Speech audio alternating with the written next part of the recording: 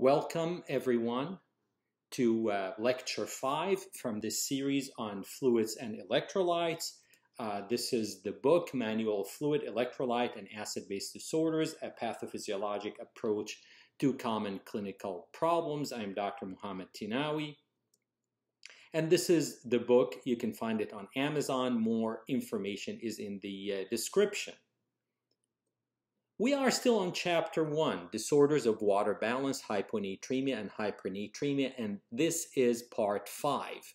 Today we are going to continue to talk about osmolar clearance and free water clearance, and also we're going to talk about electrolyte-free water clearance. So we can think of urine volume consisting of two components.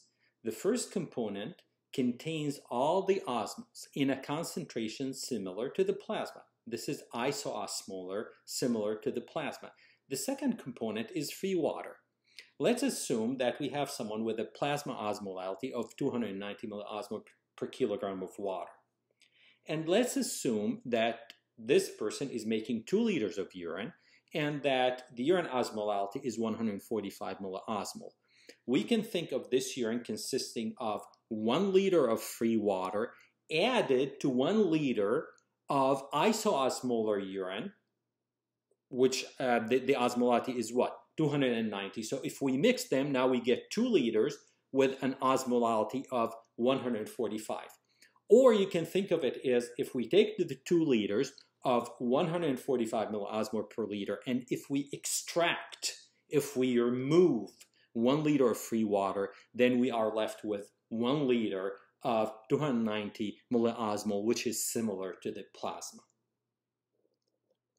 Now, we said let's call urine volume V. Let's call the free water portion, free water clearance, CH2O, and this is again volume. And let's call the portion that is isoosmolar to the plasma osmolar clearance, or C-osm. Therefore, urine volume is CH2O plus C-osm. So this big volume consists of 2 other volumes. So free water clearance and osmolar clearance are both volumes.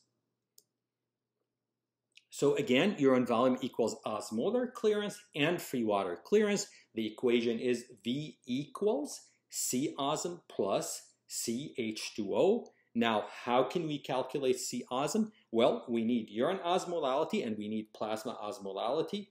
So we divide urine osmolality by plasma osmolality, and then we multiply the answer by V, and this is how we get C-osm, or how we get osmolar clearance. Now, if we know urine volume, then we can know free water clearance. So free water clearance will be V minus C-osm. Or if we know free water clearance, we can conclude that C-osm equals V minus CH2O, because both of them combined form the urine volume. Okay, so based on this, we said that the equation for free water clearance is, as you can see on the screen, V1 minus urine osm divided by plasma osm. So if you know one, you know the other, and that's easy enough. Now, let's take an example. We have a 50-year-old woman with normal plasma sodium, normal plasma potassium, and she has a plasma osmolality of 290 milliosmol per kilogram of water. Her urine output is 2 liters per 24 hours, or 1.38 millimeter per minute. How do we make this conversion? So 2 liters is 2,000 mLs, and in a day, in 24 hours, we have 1,440 minutes. So if we divide 2,000 by 1,440, we get 1.38 millimeter per minute. Okay, urine osmolality is 580 milliosm per kilogram of water. What is the osmolar clearance? Again, osmolar clearance, we get urine osm 580, we divide that by 290, so we get 2. We multiply by 2, which is the urine volume, so we get 4 liters per 24 hours, or 2.8 millimeter per minute. Now, if we want to calculate the free water clearance, we get -2. What does this mean? What is -2? Now, I'd like you now to imagine that the kidneys have filtered 4 liters of urine before we reach the collecting tubule. Okay, so we have 4 liters of urine, and the osmolality of those 4 liters is similar to the plasma. It's 290. Now, if we extract 2 liters, if the collecting tubules under the effect of ADH, vasopressin, extract 2 liters, then we are left with 2 liters, and what's the osmolality is going to be 580.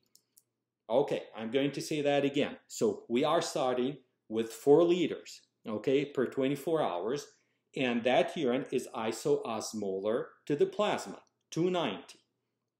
And then in the collecting tubule, we are going to extract water. How much? 2 liters of free water per 24 hours. Then the urine that is left is concentrated. So these 290 times 4 now is going to be only in 2 liters. So what's the final osmolality of the urine? It's 580. So this is how you get a negative free water clearance. And this is a normal situation. In a normal person, we get urine osmolality 300, 400 every time we said urine osmolality is higher than plasma osmolality. Free water clearance is going to be negative, meaning that the kidneys are extracting water from the urine before we reach the final product, which will go into the bladder. Okay, now what about electrolyte-free water clearance? Actually, electrolyte-free water clearance is even more important than free water clearance. How do we get that? Well, real easy. We need serum sodium and we need urine sodium and urine potassium. Why? Sodium is the predominant plasma cation, right? While both sodium and potassium are the predominant urine cation.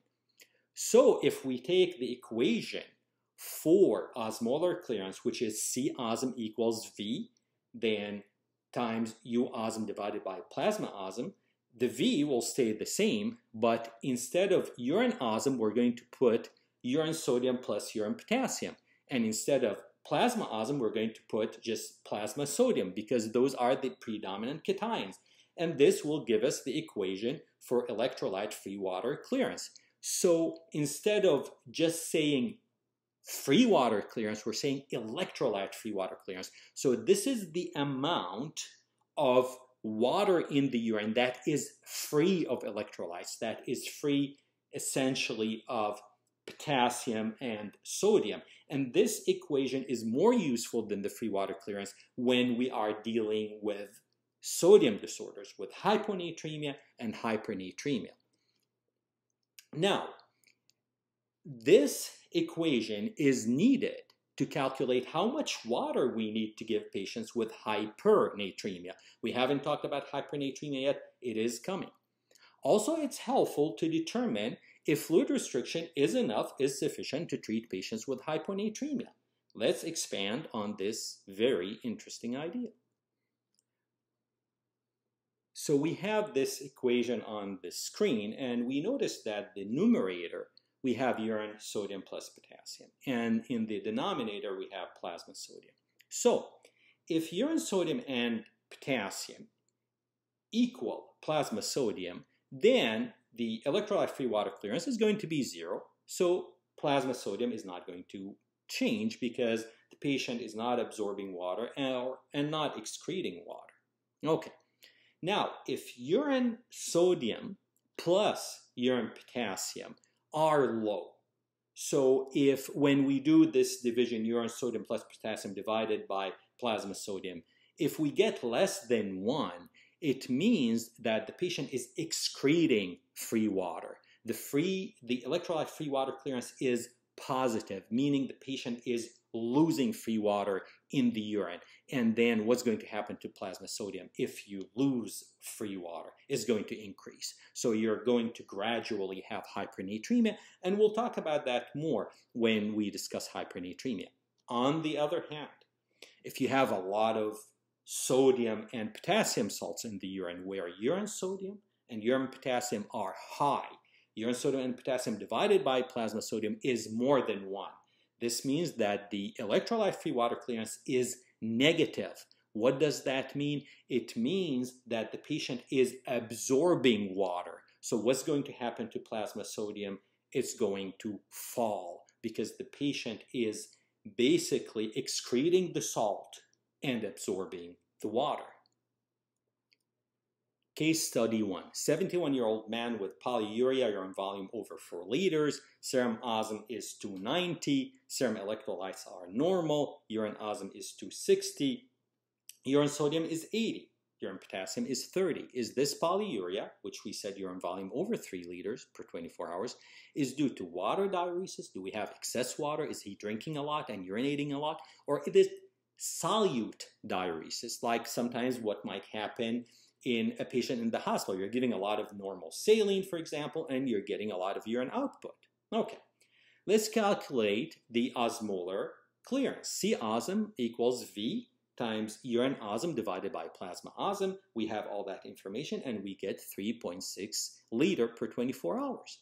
So the free water clearance is only 0.4. Most of the clearance is what? Osmolar clearance. So we have a lot of solutes, a lot of salts in the urine. So this patient has solute diuresis due to high intake of sodium. Notice that his urine sodium is 80 per liter. Times 4, this is 320 of sodium. If you add sodium and potassium, 110, and you divide and you multiply by 4, you get 440. So this is a very high intake of solutes, and so the patient is urinating a lot, to get rid of these solutes. So what do we do? Well, if you're giving a lot of saline, maybe you have to stop, the patient will have to restrict his sodium intake, etc. Let's look at case number 2. 70-year-old woman with SIADH. She's euvolemic on exam, like you would expect with SIADH. Serum sodium is 126, potassium 3.7, serum osm is low, it's hypoosmolar, hyponatremia 266, and urine sodium is 91, it's high like you would expect with SIADH. Urine potassium is 49, urine osmolality is high, 621, also like you would expect with SIADH. Urine volume is 1.5. Serum sodium is not improving. It's still 126, and we already placed the patient on water restriction of 1.5 liter per day, and she's trying hard to comply, and she is compliant because this is what we found on the urine collection. So the patient is adherent to fluid restriction. Why fluid restriction is not effective? We see that a lot. This is why. You calculate electrolyte-free water clearance. Okay, as a general rule, if urine sodium plus urine potassium is more than serum sodium, then fluid restriction is not going to work. Why?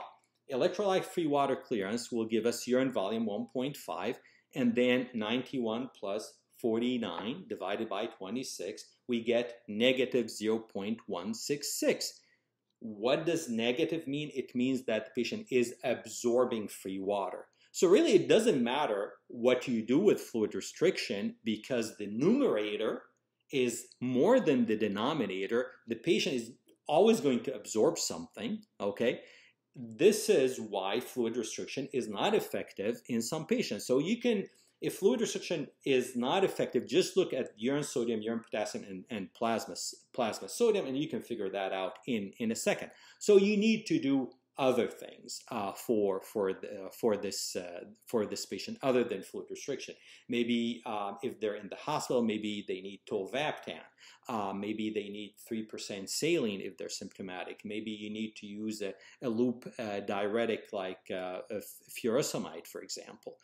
I hope that these concepts are clear. If this is new to you, please watch the video more than one time. If you are taking a board type exam, especially the nephrology board, you really need to know these formulas. They will come up a lot. Next episode, we're going to talk about management of hyponatremia.